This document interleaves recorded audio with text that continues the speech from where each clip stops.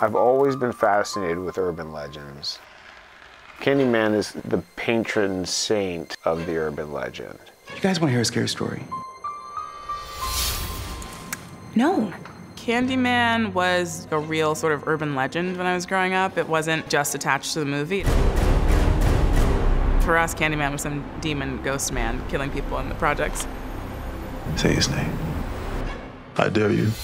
We didn't have a black Freddy. We didn't have a black Jason. It felt important that this Candyman be told from a black perspective. Something's happening to me. Candyman is so perennial.